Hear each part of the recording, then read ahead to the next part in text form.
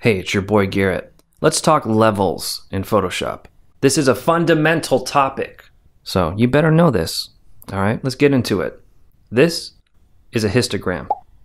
It graphs how many pixels you have at each value along the spectrum from white to black. Let's say that I have a solid dark gray image. Well, then I just get a spike at that one value. If I have a gradient from black to that gray, you can see that the pixels are evenly distributed along those values. Why should you care? Well, because you need to pay attention to the contrast in your images. Look at this. Some hipster asshole on the internet took this photo. Pretty cool, right? Wrong, it's not cool. It's too hazy. It's low contrast. And even when I hit auto contrast, Photoshop still doesn't know how to fix the problem here. So let's try to fix it ourselves. Open up your levels, and you see what's wrong with this? There are gaps at the top and bottom of the light-dark spectrum here, where the extreme lights and the extreme darks are not represented in this photo. So let's move our inputs closer to the center to hit those values. And then I might just put the midpoint a little to the left just to make it lighter overall. So now the contrast looks pretty normal. Compare that to the original, which is too hazy. Which do you prefer? Now, if you like the hazy one, by all means, go to your levels and pull your outputs in closer to the center. Then you're going to cut off all the lights and darks. See those gaps? Or, if you wanted super high contrast, let's see what happens when we bring the inputs in too tight. Well, shit, now we've got clipping. Clipping is when something is blown out to the point where you flatten your values and you lose visual information in your image. See that? Those are the clipped areas. They're too dark. It's just all shadows. And sometimes you want dramatic shadows like that, but you're going to lose detail, so you got to be careful. For all you musicians out there, I can draw a comparison to audio clipping. You know, when you boost your sound up to the max and it's all distorted. The difference with clipping and Photoshop is that there's nothing really wrong with hitting the max values.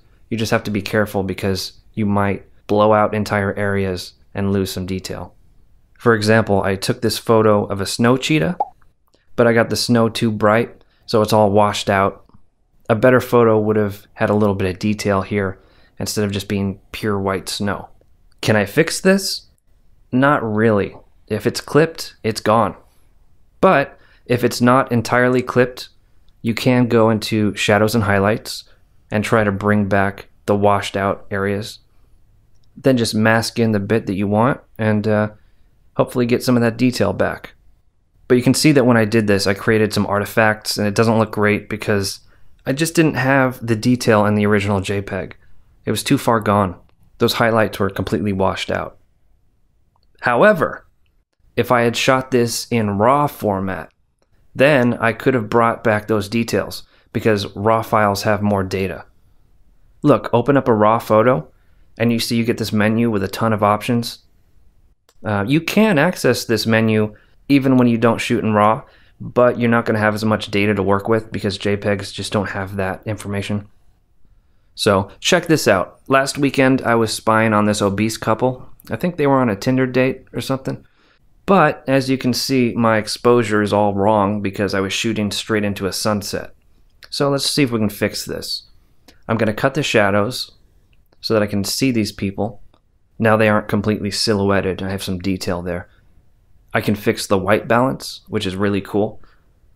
If I want to color grade it, I might make the shadows blue, just so I can get this color palette of blue and orange. I'll admit that this is not a good photo. Remember that HDR trend? Kind of reminds me of that. It's basically just cutting the shadows and boosting the vibrance. Pretty cheesy stuff. I'm not a fan. But anyways, let's get back to values. So I can edit my values here, or I can import this and edit it in the normal Photoshop window by going to Image, Adjustment, Curves. Now your curves are basically just a 2D representation of the histogram that we were just looking at. So you have a little bit more flexibility here. And to try to explain this, I want to make another comparison to music in a very broad sense. A musician might boost his bass and treble to get an aggressive contrast sound. Or he might boost the mids to get a more natural, smoother sound. Is more focused on vocals.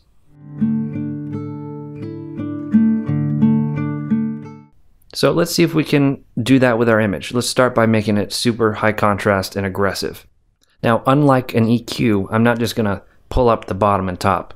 Okay, I'm actually gonna keep the endpoints locked where they are, because if I move those around, I'm gonna either get the hazy effect or the clipping effect that I was getting before. I'm also gonna lock the middle, and then I'm gonna make the darks darker and the lights lighter. So you can see that the lights curve up and the darks curve down. That's what's gonna give me the high contrast. Now I get this aggressive, saturated look. But you can see that my black keys here are kind of muddled because those values were pushed closer together. So let's try the opposite. I'm going to, again, keep the midpoint about where it is, and I'm going to lower the highs and raise the lows. Okay, so this is desaturated now, so I'm going to boost the vibrance just so I have a good comparison here. Okay, so you can see that compared to the high contrast version, I have more detail in the black keys here, and it's a smoother image overall. So depending on what you're going for, I think either of these are decent photos. I can also adjust the contrast of each primary color. And I've done this in other videos where I basically do the same high contrast trick where I boost the reds in the highlights and I cut the reds in my shadows. And that gives me cool shadows, which I think is a nice look. If you want warm shadows, I suppose you could do the same thing with the green and blue channel by just cutting out the blue and green from your darks. Then you get those warm shadows, which is also an interesting look. But there's actually an easier way to do this. You can just go to Filter, Raw Camera Filter, and then we're back at that window where we have just insane options. So you could have fun, just doing a lot of crazy stuff here. And then, before you get too carried away, look up here. Look at your histogram from before. You see these two icons? Click these to toggle your danger areas. That's going to show you the clipping threshold. And you see, oh shit, maybe I went a little too dark, maybe I went a little too light, and then you can pull it back. And I don't think I can go any further with this without talking about color theory, which I don't want to get into in this video. So let's just stop it right here. Thanks for watching. I know this topic is pretty dry. I probably should have thrown a couple of fuck words in this video just to keep things interesting. I don't know why you guys like that. It's weird. But anyways, I hope this helps, and I'll see you later.